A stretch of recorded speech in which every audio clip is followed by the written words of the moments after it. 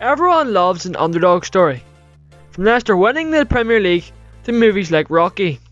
Currently in the Bundesliga, an unbelievable underdog story is brewing in the shape of Union Berlin. In 2004, Union Berlin was relegated to the 3rd division in Germany. However, this didn't put off the loyal fan base. The club needed money, so bizarrely the fans donated blood to Berlin hospitals in exchange for money, which was used to fund the club. This campaign was named Bleed for Union. The club once again had more troubles.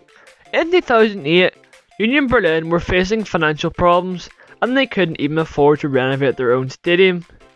Therefore, 2,500 fans came together to fix the stadium for a total of 140,000 man-hours.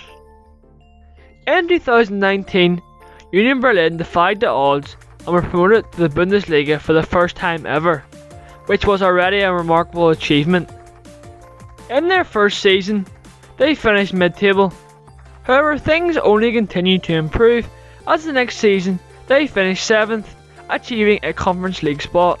Then, in the next season, they finished 5th, just 1 point out of the Champions League places, a remarkable achievement. This season, things have only continued to improve, as they are challenging for the league and are in the round of 16 in Europe.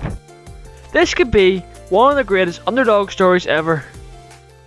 Can Union Berlin dethrone Bayern Munich?